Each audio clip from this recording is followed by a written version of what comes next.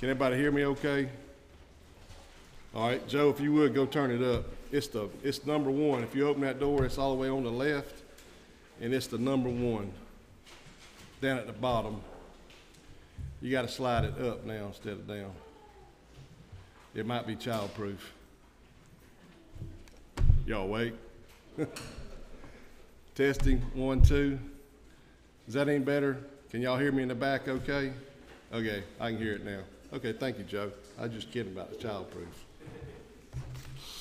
Good morning, glad to see everybody here today. Did you turn it on, Cole?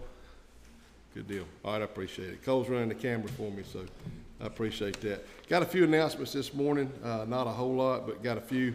Just make sure you get a copy of the bulletin. There's quite a few dates in there and things that are going on. Also some updates on some other things.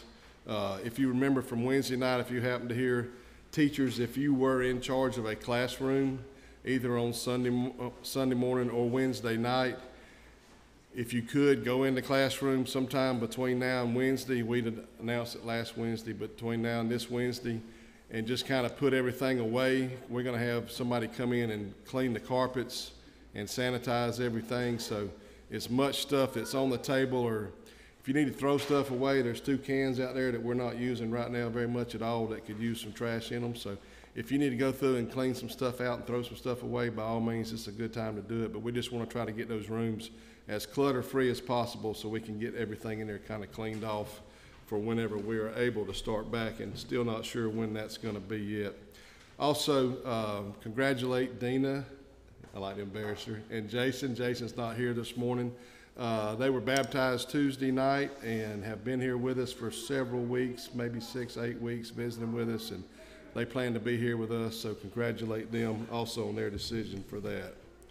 That is all the announcements that I have. If somebody has an announcement they need me to make, get here early and have it written down. So let's bow together and have a prayer. Dear Heavenly Father, we are thankful, dear Lord, that we can be here today, that we can come together and worship you and remember what your Son's done for us, dear Lord, and sing songs of praise to you and give of our means, dear Lord. We're thankful for the opportunity to do this and that we are able to be here. Help us all to stay safe and stay well. Help us to do the things that we can reasonably do to keep ourselves safe, but to realize that you are still in control. There will still be summer and winter, harvest and seed time, dear Lord. We know that things will continue on.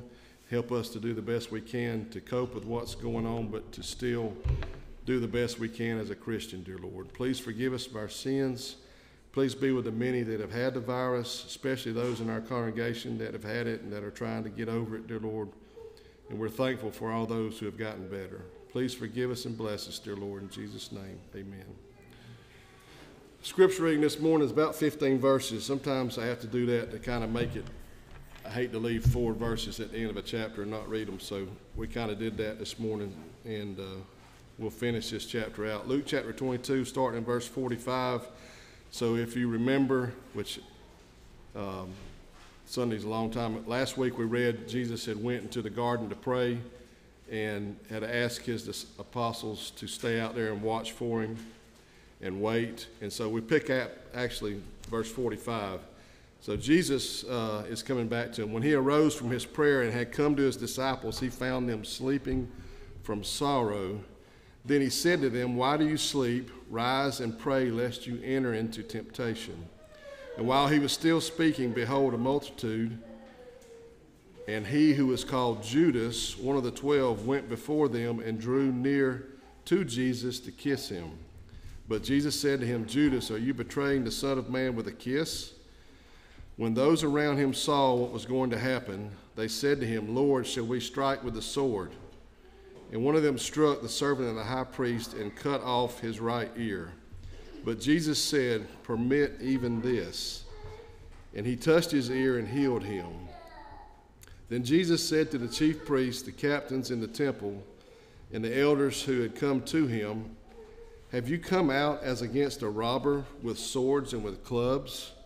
When I was with you daily in the temple, you did not try to seize me, but this is your hour, the power of darkness." Having arrested him, they led him and brought him into the high priest's house, but Peter followed at a distance. Now when they had kindled a fire in the midst of the courtyard and sat down together, Peter sat among them. And a certain servant girl, seeing him as he sat by the fire, looked intently at him and said, "This man was also with him." But he denied him, saying, "Woman, I do not know him." And after a little while, another saw him and said, "You also are of them." But Peter said, "Man, I am not." Then after about an hour had passed, another confidently affirmed, saying, "Surely this fellow was also with him, for he is a Galilean." But Peter said, "Man, I do not know what you're saying." Immediately, while he was still speaking, a rooster crowed. And the Lord turned and looked at Peter. Then Peter remembered the word of the Lord and how he had said to him, "Before the rooster crows, I will deny you that you will deny me 3 times." So Peter went out and wept bitterly. And Scott, I read 2 verses too many, so if you want to start in 63.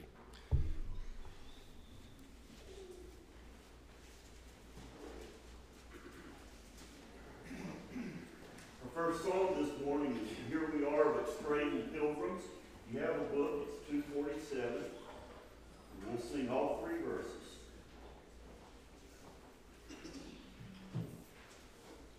Here we are but straying pilgrims, here our path is often dim, but to cheer us on our journey still, we sing this wayside hymn. Yonder over the rolling river, where the shining mansions rise, soon will be our home forever, and the smile of the blessed giver lights up our longing eyes. Here our feet are often weary on the hills that throng our way. Here the tempest darkly gathers, but our hearts within us say, yonder over the rolling river, where the shining mansions rise, soon will be our home forever, and the smile of the blessed giver lights up our longing eyes. Here our souls are often fearful of the pilgrim's lurking foe, but the Lord is our defender, and he tells us we may know. Yonder over the rolling river, where the shining mansions rise, soon will be our home forever, and the smile of the blessed giver lights up our longing eyes. Next song is "At Calvary." We'll sing 1, 2, and 4, verses 1, 2, and 4.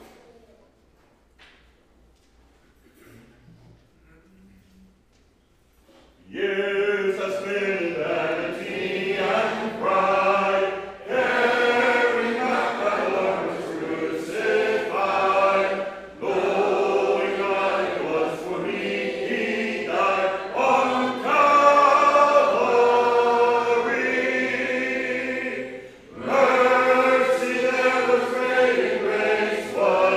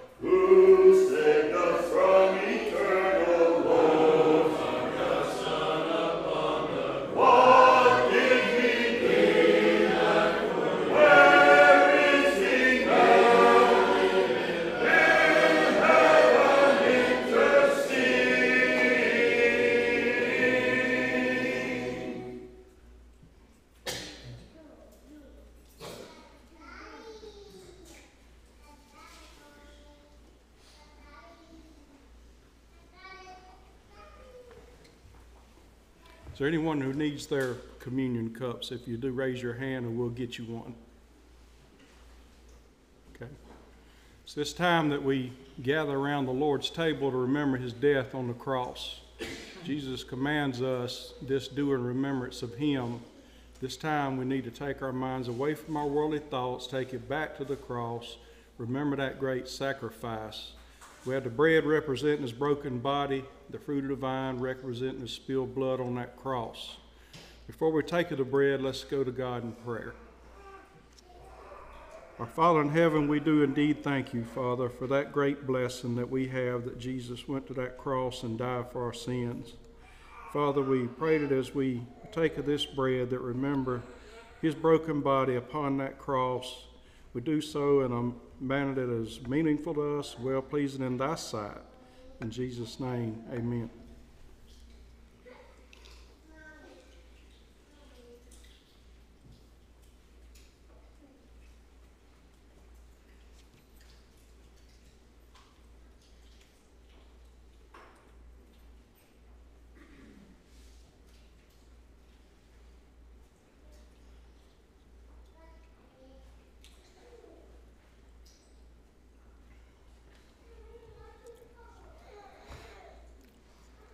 Likewise, Father, the cup, as we partake of this cup that represents the spilled blood on that cross.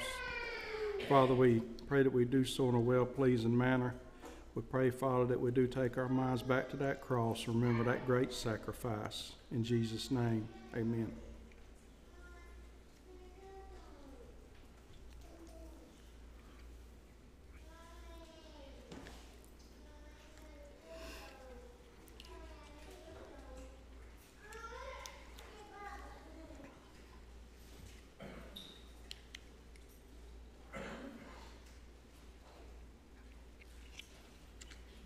We now have the opportunity to obey another command, that is to lay by and store. Before we have the opportunity to give back as we've been prospered, let's pray.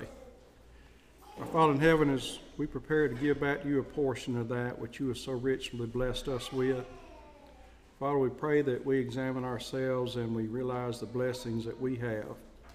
Father, we just pray that we give in a well-pleasing manner and a loving heart and giving heart. In Jesus' name, amen.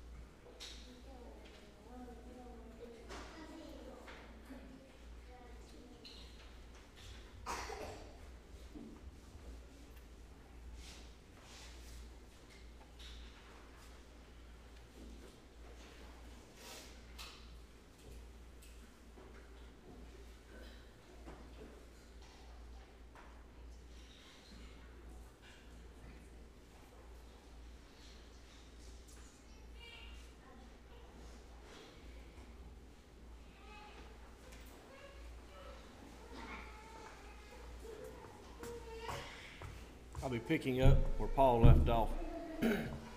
Luke chapter 22,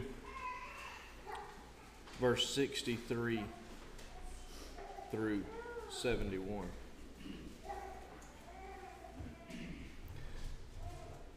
Now the men who held Jesus mocked him and beat him, and having blindfolded him, they struck him on the face and asked him, saying, Prophesy, who is the one who struck you? And many other things they blasphemingly spoke against him. As soon as it was day, the elders of the people, both chief priests and scribes, came together and led him into their council, saying, If you are the Christ, tell us. But he said to them, If I tell you, you will by no means believe. And if I also ask you, you will by no means answer. Answer me, or let me go. Hereafter the Son of Man will sit on the right hand of the power of God. Then they all said, Are you the Son of God? And he said to them, You rightly say that I am. And they said, What further testimony do we need? For we have heard it ourselves from his own mouth. Let's pray. Father, we come to you in prayer this morning. We thank you for the opportunity to be here, Father. We pray for the ones who are not here, Father, for physical or spiritual reasons, Father. We ask you if there's something that we can do to help them be here at the next point in time, that we may be able to do that, or something we may be able to say, Father. We pray for the ones around us affected by the virus. We ask it be your will to help them get over safely, that we may be able to get back to worship as Bob, as you say so, Father, that we may be able to be meeting 3 times a week and just to further your kingdom. Father, we ask you to be with us as we continue through this service. Help do things in the right manner, Father. In Jesus' name we pray. Amen.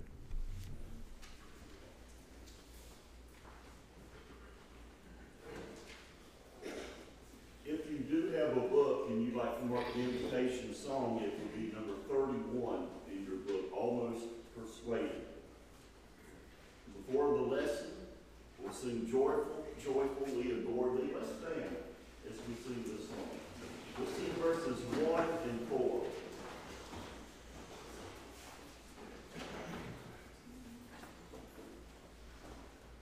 Joyful, joyful, we adore thee, God of glory, Lord above. Hearts unfold like flowers before thee, looking to the sun above. Melt the clouds of sin and sadness, drive the dark of doubt away. Giver of immortal gladness, fill us with the light of day. Mortals join the mighty chorus, which the morning stars began. Father, love is reigning o'er us, brother, love binds man to man. Ever singing march we onward, victors in the midst of strife.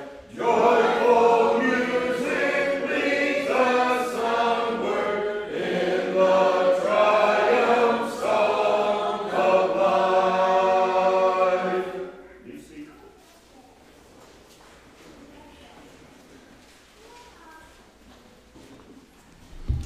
Good to see everyone here this morning. Of course, we still are longing to have this place packed, but certainly thankful that everyone that is here today. Appreciate Brother Reg leading our singing. Did a great job Wednesday night and did a great job this morning. Appreciate everyone who's participated so far, and looking forward to this study with you. Last week we began a study of the theme, the end of time. And we began by asking the question, is this the end of time? A lot of people are looking to what's going on in 2020, and they've said, well, all these things that are going on, these are signs pointing to the second coming of Christ. But we took the time to dive into Matthew chapter 24 to notice that there were multiple questions being asked, there were multiple questions being answered. We talked about the destruction of Jerusalem in AD 70, but then we talked about the day of the Lord, and Jesus said of that day and hour, no one knows, Matthew 24:36. But now we continue our study of this theme, and we ask the question, where do we go when we die? I don't know about you, but this is a question that really stops me in my tracks and makes me think, because we all know how fragile life can be. We're here one moment, we're gone the next. James says our life is but a vapor. And so as we think about this question, I hope that you'll blot out worldly thoughts, whatever you have going on, and let's really think about this topic so we can go to the Word of God and find the truth on it, and hopefully it will help us to have a better understanding. If you have your Bibles, I invite you to Luke 16, as we're going to focus on verses 19 through 31 in just a moment. But as we begin, by means of introduction, I want to ask this question. What is death? That's a loaded question, isn't it? What is death? I have a few thoughts I want to share with you. First, death is something we all face. It's something we all face. In Psalm 90 and verse 10, it reads that our lives are 70 years, if by strength 80 years, and then we fly away. So teach us to apply our hearts to wisdom and to number our days. In Hebrews chapter 9 and verse 27, it says it's appointed unto man once to die, and after this, the judgment. And so death is something that we all face. If you will, it's a reality of life. That's death. But also, as we think about the definition of death, death is defined as when the soul separates from the body. What we have right here is an earthly tabernacle, 2 Corinthians chapter 5, 1 and following. This is just temporary. This is not an eternal body. This is something that we have, but we have a soul within us because we were all made in the image of God. Genesis 1, 26 and 27. But the Bible sheds light on this when the soul separates from the body. You may recall in Genesis chapter 35 and verse 18 that Rebekah struggled in childbirth and she died. And it said, as her soul was in departing, for she died. And so again, the Bible describes death as when the soul leaves the body. We find that in James 2:26 as well. As the body without the spirit is dead, so faith without works is dead also. And so when the soul leaves this earthly body, death takes place. But then what happens? The Bible teaches that the spirit returns to God who gave it. We find that God breathed into man's nostrils the breath of life, and man became a living soul, Genesis 2:7. But what did he make man? From what did he make man? The dust of the earth. Ecclesiastes 12:7 says, man will return to the dust, but the spirit will return to God who gave it. We find in Hebrews 12:9 that God is the Father of spirits. And so again, the spirit goes back to him. But then a final point before we move on is that death is the great equalizer. Death has no respect for persons. Young, old, black, white, rich, poor, it doesn't matter. Death is no respecter of persons. So with these thoughts in mind, maybe we'll have a better understanding of death, a better appreciation for it, if you will, knowing that it's something that we all face. But now we ask the question that's the title of this sermon. Where do we go when we die? You know, there are a lot of different views on this. And this past week in studying this, I was amazed of how many things that are said. Some say that when you die, it's like flipping off a light switch. You cease to exist. Others say you can go to this place, and if your loved ones pay enough money, you can get out of that awful place. I won't take time to mention the name of that group. There are also some who say that if you pass into the next life, if you lived a pretty good life, you'll be reincarnated and come back as an animal. And depending on how good you were, it depends on what kind of animal you're going to be. And so, friends, there are a lot of different ideas about it, but we're only interested in what the Bible says. We're only interested in what God has to say about it. And the Bible teaches that our souls depart to Hades. Our souls depart to the Hadean Realm. Brother Reg and I were kind of joking about this. He said, you ought to get up and say, we're all going to Hades. But you know what? That's true. We are all going to the Hadean Realm. It just depends on which place you're going. And we're going to notice from our text in a few moments the two places involved. But this word Hades means that which is unseen. And so the Hadean Realm is, in fact, the realm of the unseen. The way Brittany and I have tried to describe it to Jackson is when you die, you go to a waiting room. A waiting room for disembodied spirits. And that's really the idea behind the Hadean Realm. You're going to await the judgment. Unfortunately, this word Hades has been misapplied. It's been misused in some translations. I want to share a few examples with you. Because when we hear you're going to Hades, what is that equivalent to in our minds? Well, hell. because we can look in the Bible and see some passages. I want to share a few. First, we think about Psalm 16 and verse 10. This is a messianic psalm. What that means is it's pointing to the Messiah. For you will not leave my soul in Sheol. That word Sheol in the Hebrew language is the same, the equivalent, if you will, of Hades. And so, not leave your soul in Sheol, nor you allow your Holy One to see corruption. You say, well, how do you know this is messianic? Because the Bible's its own best commentary, and Peter quoted from this, Acts 2 and verse 31.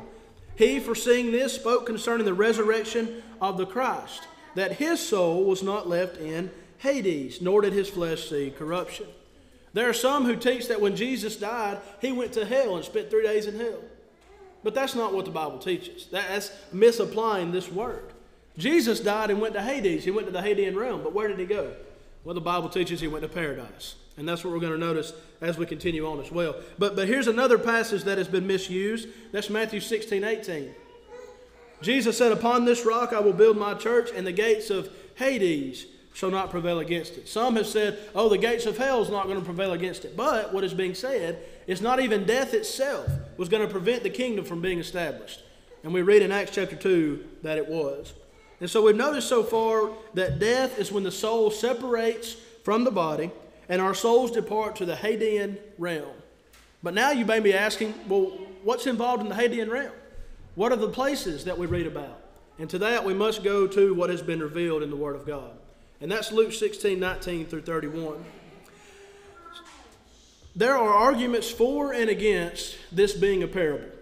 And it may be the case that you read this and you come to the conclusion that this is a parable. Or perhaps you read this and say this was an actual event, this is not a parable. If you would like to study that further for your own personal study, please come see me afterwards. I've got a lot of material I'll be happy to share with you. But for our purposes this morning, we're not going to spend the time on whether or not this is a parable. We just want to look at the content. And so with that being said, we're going to look at this very unique, very amazing piece of literature only recorded by Luke. And we want to walk through this text together. And so in the first place, let's notice in verses 19 through 21, the people involved. Jesus is speaking and he says, there was a certain rich man who was clothed in purple and fine linen and fared sumptuously every day. But there was a certain beggar named Lazarus, full of sores, who was laid at his gate, desiring to be fed with the crumbs which fell from the rich man's table. Moreover, the dogs came and licked his sores. Here we see there are two individuals that are mentioned. The rich man, notice how he's described, clothed in purple. Purple, of course, is that color of majesty. And you think about back in those times, it would have been very costly. If you saw someone in purple, you associated that with someone being very rich. Fared sumptuously. We don't use that word sumptuously very often, but that means that he lived in luxury. I've heard Brother Paul say this in prayers, and he's exactly right. We as Americans fare sumptuously every day, especially compared to other parts of the world. And so in many ways, we're like this. We live a life of luxury, if you think about it, of all the blessings that God has given us in this country. But then we read about Lazarus. Notice how he's described. A beggar, full of sores. He desired to eat just the crumbs from the rich man's table. And then it says that he was among the dogs who licked his sores. Commentators have different ideas. It may be that they licked his sores and that's the only kind of comfort that he had. Or it may be the case that they were all fighting for crumbs. And so they were licking him trying to get to those crumbs. Regardless of that, though, we have two different situations, don't we? And if someone were to ask you, which one would you like to be? What would you say? Would you rather be the rich man who had everything that he wanted, or this beggar who's begging for just some crumbs? So we have the people involved to set the stage for our study. But now let's notice the places described, beginning in verse 22, going down to verse 23. So it was that the beggar died and was carried by the angels to Abraham's bosom. The rich man also died and was buried. And being in torments in Hades, he lifted up his eyes and saw Abraham afar off and Lazarus in his bosom. We want to think about where Lazarus went, and then we want to focus on where the rich man went. But before that, I want you to think about something with me.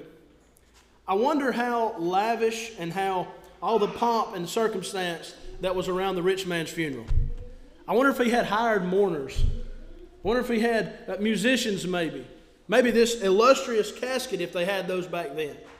Think about all this procession going to his grave. But then the beggar, I wonder if anybody attended his funeral. But you see, death being the great equalizer, those roles were reversed, weren't they? It didn't matter. And what a lesson we need to hear today. When you die, you don't take any of it with you. There's not a U-Haul following you to the funeral home. That's what my teachers used to say. Here we see the places described of where these individuals went. What they did in life, what they had in life, that doesn't matter. All that matters is where their soul is going. Lazarus, notice, was carried by the angels to Abraham's bosom. The word bosom means a place of blessedness or a place of honor. We read in John 1 and verse 18 that the Son of God, the only begotten of the Father, was in the bosom of the Father. What's that mean? A place of blessedness, a place of honor. You may recall in John 13:23, John, the apostle whom Jesus loved, leaning up on his bosom to ask him who it was that was going to betray him. And so again, that word means to be exalted to a place of blessedness or honor. And that's what we have with Lazarus. And so he went in the place in the Hadean Realm where the righteous go to await judgment. I mentioned earlier that he went to paradise. When Jesus was speaking to the thief on the cross, he said, "Today you will be with me in paradise." So that's where Jesus went. That's where that thief went. And that's where the righteous go to await the judgment. Luke 23:43. But now let's look at the other side of this, where the rich man went. The rich man died and was buried. I think that language is fascinating. When the beggar died, what did he see? What happened? He opened his eyes in death, if you will, to have angels coming to carry him away. But what about this rich man who had all these great things in this life? It just says he died and he was buried. That's it. He died and he was buried, and being in torments in Hades. The word torments means a supernatural realm, and it's known for its darkness and for its emptiness. And the word torment in the Greek language is the word Tartarus, and it's only found one time in our New Testament. And that's 2 Peter 2 and verse 4. I'll make sure it's up there for you. 2 Peter chapter 2 and verse 4. Notice this language. For if God did not spare the angels who sinned, but cast them down to hell, again the word there is Tartarus, not Gehenna, and delivered them into chains of darkness to be reserved for judgment. Doesn't that describe what we've been talking about? This place that you go, a waiting room, reserved for judgment, that's what Tartarus says. It's a place called torment. And it comes from a word in Greek mythology where the wicked were kept and where the wicked were punished. And so to this Hellenistic ear, that would have made a lot of sense. They would have known automatically what that's being referred to. And so we see the people who were involved, the rich man and Lazarus. We see that they die and the roles are reversed. We see that Lazarus was carried by the angels to Abraham's bosom, a place called paradise. But the rich man died and went to a place called torment. Both are in the Hadean Realm, but there are two totally different locations where they are. Let's continue in this text and notice the plea that is made. The plea that is made. And you'll notice that there are two pleas that the rich man cries out to give Abraham. First, we find it in verse 24, and then we notice it in 27 and 28. Then he, the rich man, cried and said, Father Abraham, have mercy on me, and send Lazarus that he may dip the tip of his finger in water and cool my tongue, for I am tormented in this flame. It kind of destroys the doctrine to say that you die and then it just shuts off. He was in this state, wasn't he? He was being tormented. I find it interesting also that he says, send Lazarus. He still viewed Lazarus as that beggar. He still viewed Lazarus as a servant. But oh, how the tides were turned. Lazarus is in paradise. And here's the rich man coming to the realization that he's in this place of torment. And all he wants is just a moment of relief. And brethren, I want you to appreciate something with me. The rich man's still there. How long ago was this? If this is an actual event. A couple thousand years? He's still there, longing for a moment of relief, and he's never going to find it. What a sobering thought. I hope you'll think about that with me. I am tormented in this flame. He's crying out to Abraham. Let's notice the next plea, verses 27 and 28. I beg you, therefore, Father, that you would send Lazarus to my father's house, for I have 5 brothers. that he may testify to them, lest they also come to this place of torment. First, he asked for himself, but when he realized there was no way he was leaving, he said, well, I have 5 brothers, and I'm afraid they're coming where I'm at. Please send Lazarus, because if they see one risen from the dead, surely they'll repent. But now we want to see what Abraham had to say, the pronouncement that was given as we come to our final point in the text. This is verses 25, 26, as well as 29 through 31. Notice to the first plea, the first question, send Lazarus that he may drop some water on my tongue, that I may have some relief. Verse 25, Abraham said, son, remember. Underline or highlight that word remember, very important. Remember that in your lifetime you received your good things, and likewise Lazarus evil things, but now he is comforted, and you are tormented. And besides all this, even if that were possible, listen what Abraham says. Besides all this, between us and you there is a great gulf fixed, so that those who want to pass from here to you cannot, nor can those from there pass to us. Again, we see that the roles were reversed. Lazarus is now comforted, the rich man being tormented. But this phrase, the great gulf fixed, what does that mean? It means when you die, your fate is sealed. When you draw your last breath in this life and you slip into eternity, there's no more opportunities to respond to the Lord's invitation. There's no more opportunities to obey the gospel. There's no more opportunities to pray to God to forgive you. That's it. It's too late. And here we see that the rich man, no matter how loud he begged, no matter how many times he cried for mercy, it wasn't coming. He had his opportunities, and he missed them. And so we have this pronouncement that is given. Let's go to the second pronouncement, verses 29 through 31. This is in response to the question, I have 5 brothers, can you please send him to them? Abraham said to him, they have Moses and the prophets. Let them hear them. And he said, no, Father Abraham, if one goes to them from the dead, they will repent. But he said to him, if they do not hear Moses and the prophets, neither will they be persuaded, though one rise from the dead. It's very powerful that Abraham referred to Moses and the prophets here. Some would say, well, if he had the evidence, surely he would repent and get his life right. Maybe we hear that language today.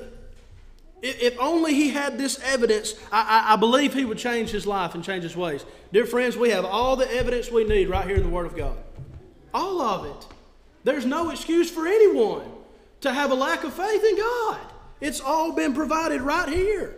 We have all the evidence that we need. And so Abraham refers to Moses and the prophets. Now, what was still in effect during this time? Jesus was still alive. The old law was still in effect. They have Moses and the prophets. If they want to be right with God, whatever dispensation you're under, you have to do what God says in that time. What dispensation are we in today? The Christian dispensation, the Christian age. Who are we to listen to? Jesus. The one who has all authority, Matthew 28, 18 through 20. The one whose words will judge us in the last day, John 12, 48. But here he says, they have Moses and the prophets. They have all the evidence that they need. And so, brethren, the problem wasn't with a lack of evidence, but a lack of willingness to submit to what God has revealed. And the same is true today. People are lost and stay lost because they're not willing to submit. Now, if someone's good and honest and they have a good and honest heart and they're presented with the truth, what will they do? They'll respond. And we have a job before us, Christians. We have a job to get the word out and evangelize like never before, because so many are slipping into eternity in a lost state. As we think about this old law, Moses and the prophets, I'd like for you to leave this text with me and go with me to Luke 24 for just a moment as we start to bring everything to a close. Luke chapter 24, I believe this is an important point to emphasize from this text. Here we have Jesus speaking of Moses and the prophets and why they were important. You may recall this is in context of the two on the road to Emmaus, and they didn't realize that Jesus was right beside them. Picking up in verse 25 of Luke 24. O foolish ones, slow of heart to believe, and all the prophets have spoken. Ought not the Christ to have suffered these things and to enter into his glory? And beginning at Moses and all the prophets, he expounded to them in all the scriptures the things concerning himself. Did you know that there are some in the religious world that say there's nothing in the Old Testament that points to Christ? Jesus begs to differ, doesn't he? Jesus said that the things written in Moses and the prophets pointed to him. They had the evidence provided. They were just not willing to submit. One other passage in verses 44 and 45 of Luke 24. Jesus said, "These are the words which I spoke to you while I was still with you, that all things must be fulfilled which were written in the law of Moses and in the prophets and the Psalms concerning me." And he opened their understanding that they might comprehend the scriptures. So what's the purpose of the old law? What's the purpose of Moses and the prophets? To point to Jesus. We find this in Galatians 3:24. The law was a schoolmaster or a tutor to bring us to Christ. But now that the faith has come, we no longer need a schoolmaster. We no longer need a tutor. We can all be one in Christ Jesus. Galatians 3:26 and 27. By putting him on in baptism. But then in 2 Timothy 3:15, Paul writing to Timothy, he said, "From a child you have known the Holy Scriptures." What Scriptures were those? The Old Testament Scriptures, the prophetic word. "You have known these that can make you wise for salvation through faith which is in Christ Jesus." And so that's why Abraham emphasized this twice to the rich man. He told him, you're where you are because you failed to respond to what God has revealed. And the same is true for everyone who's in that location. But a sobering thought is that if we don't take it to people who are lost, we'll be lost too. A great responsibility we have as Christians. Again, this is an amazing text that we have in Scripture. It's unlike anything that we have in any kind of literature in the world. It gives us a glimpse into the afterlife. It's Jesus, if you will, pulling back the curtain so we can look through the eye of faith and see what happens when we die. But I want to share several points of application with you.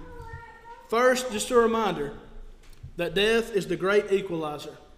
We saw the rich man, we saw Lazarus, but when they died, their roles were reversed. It does not matter how much money's in your bank account.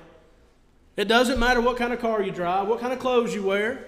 All that matters is if your heart and your soul is right with God. That's it. When you die, that's all that matters, and that's what this teaches us. We've learned today that when we die, our souls enter the Hadean Realm, where we either go to a place called paradise or a place called torment to await the judgment. John 5:28 and 29. Another lesson is that we maintain our consciousness. We maintain our memory. Abraham's son said, "Son, remember." The rich man was able to remember all the good things he had in life. He was able to remember his 5 brothers who were lost. How sad, how horrifying to slip into eternity and to remember that you had an opportunity to get your life right with God and you didn't take it. A second after death, you will know where you're going to spend eternity. To wake up in a place called torment, being tormented in a flame, only to realize that there's no escape, no way out. You're there. Your fate is sealed. That's a sobering thought. I debated on whether or not to put this one in here, but I think this is something we need to hear. Those who are in torment now, even loved ones and friends, let me say that again, even loved ones and friends, they do not want you to join them.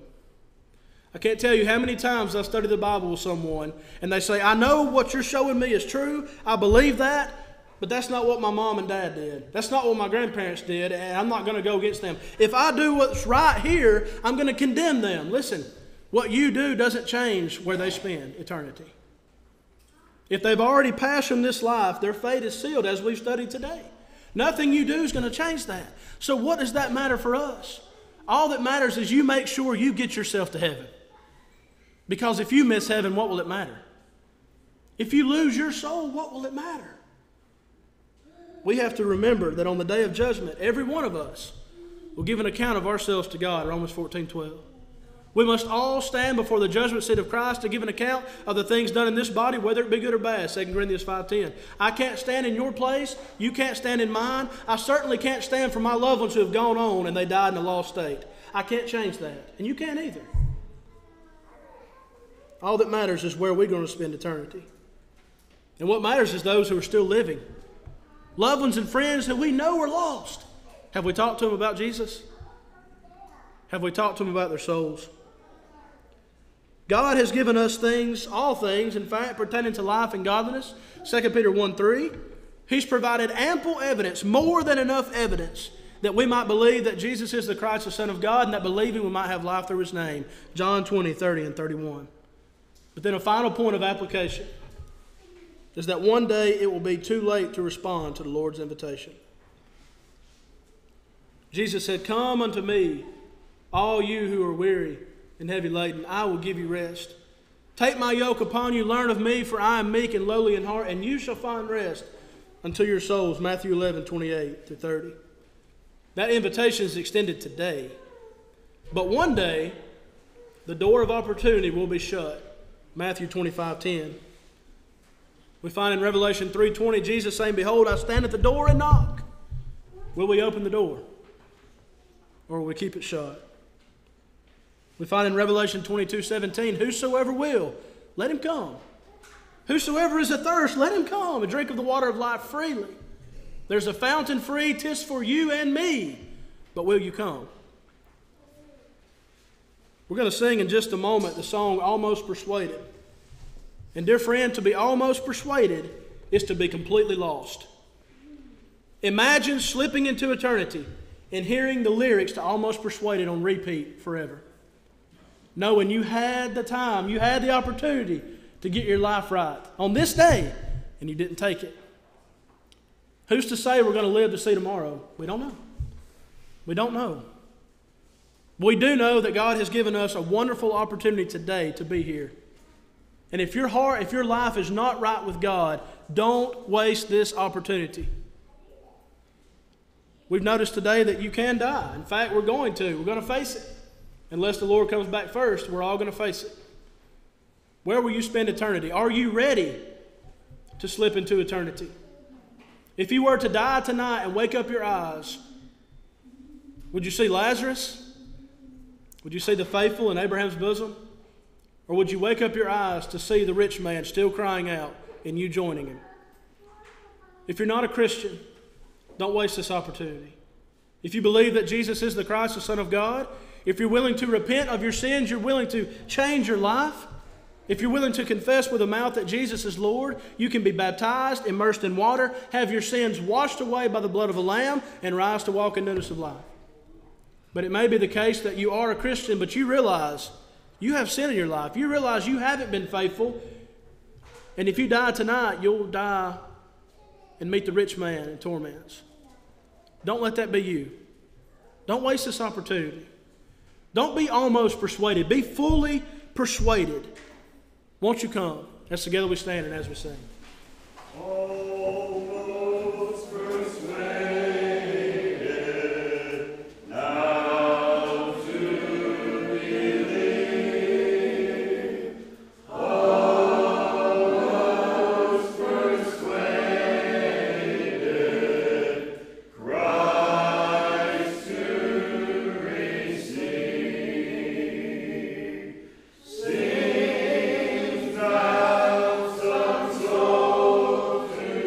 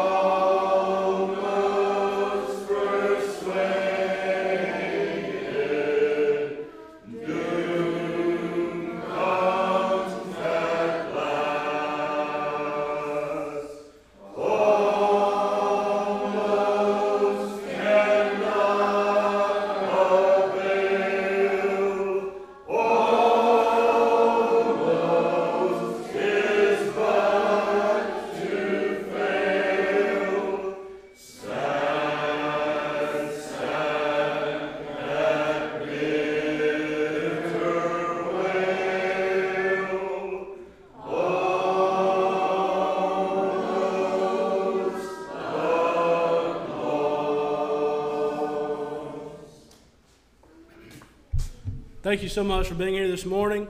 If you have any questions or if you're just not sure, please come see me. I would love to study with you. It's something that's too important. Eternity is too long to be wrong. And we want to make sure that our hearts are right with God. Next week, Lord willing, we're going to continue this study, and we're going to look at the Judgment Day. I was joking with Brother Paul. I said originally I had both of these in this sermon, and I realized there's no way I could do that. But next week we're going to do a play-by-play, if you will, coming from a sports guy, a play-by-play of the Judgment Day, and see what's going to happen on that day. What are we going to see? What are we going to hear? What's going to happen?